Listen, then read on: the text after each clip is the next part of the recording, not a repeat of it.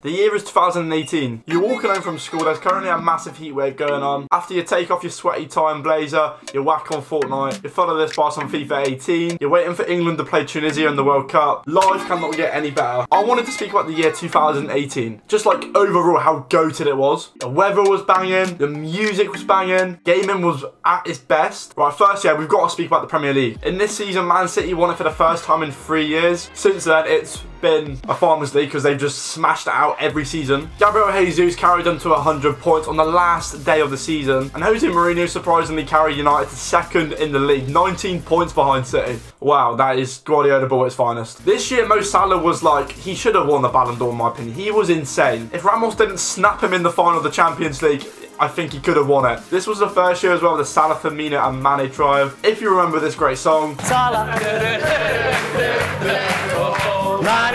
I heard it everywhere for at least 3 months. I'm also pretty certain this was the year Aaron Moy from Huddersfield Town was just like playing levels. If I'm right in thinking, he had like 3 or 4 different informs on FIFA. You just knew he played good if you got an inform. This was also the season where Burnley got European football, finishing 7th. Pretty exciting for some people. Arsene Wenger finally left Arsenal after serving them for many years. Legends such as Francesco Totti and Andrea Iniesta finally retired, as well as Xabi Alonso, who posted this on Twitter and to this day is all over your timeline. This was also the year of probably the world's worst swap deal with Mkhitaryan and Alexis Sanchez. Arsenal and United both didn't get anything from it, really. Olivier Giroud left Arsenal to head to Chelsea. Theo Walcott got off to a nice start at Everton. Yeah, look, Liverpool's window. They brought in Virgil van Dijk, Oxlade-Chamberlain, Andy Robertson, Mo Salah that year as well. Rooney also went back to his boyhood club playing with Everton, where he was scoring ridiculous goals like this. Party's there, and sent straight back by Rooney. Javier Hernandez left by Leverkusen to go join West Ham, where he racked up 8 goals, not too bad. And Joe Hart also got a lot of playing time there as well. We can't not speak about the Ballon d'Or. Messi and Ronaldo finally didn't win it. Luka Modric stepped in and claimed his first Ballon d'Or. Real Madrid won their 3rd consecutive Champions League, beating Liverpool 3-1 in the final. Ramos was an absolute smoke. Can we just speak about how savage this man was? I remember watching this, wanting Liverpool to lose so bad, and something like that just goes and happens. This game was also Cristiano Ronaldo's last Real Madrid game. It's the last time we would see him in a shirt, and we didn't even know it. After the summer, he would move to Juventus, and you know what happens after that. Anyway, let's go back 3 months when the World Cup began in Russia. Oh, what a feeling.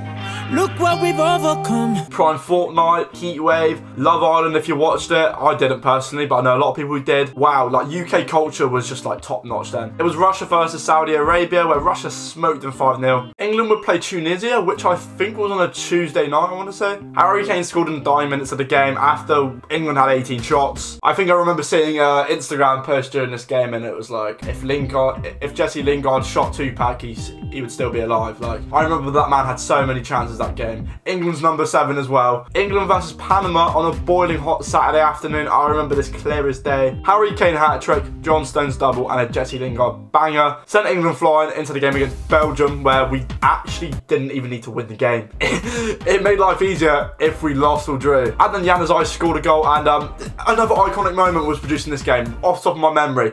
Batshuayi whacked the ball into the post and hit his own face. Anyway, England go on to get the easier path through to the World Cup, with Yerry Mina equalising in the 93rd minute. It went into extra time and penalties. England, penalties, major tournament, we won 4-3. Eric Dyer stepped up. Mate, it was meant to be. World Cup quarterfinals. This was once again on a Saturday afternoon. Slabhead comes in clutch with Dele Alli, making a header, I want to say. And with only 2 shots on target, it's a typical Brexit to win, 2-0 against Sweden, and then it was the semi-final. It's a Wednesday night. All day you've been buzzing for this game. This is the moment where England could go through to a World Cup final. I actually remember playing a game of Fortnite. Me and my mate like went over the time. We didn't mean to go into the England game. Anyway, we're trying to get this win on Fortnite, and like trying to rush as we watch this England game. And then I just say half the street go nuts. Kieran Trippier has just gone and scored a free kick in the 5th minute of the World Cup semi-final. Wow, I think that was just like the ultimate high for this country, and the highest we've been in the past like 6-7 years, and then we dropped off. Southgate ball was in full flow. Kane should have squared the ball.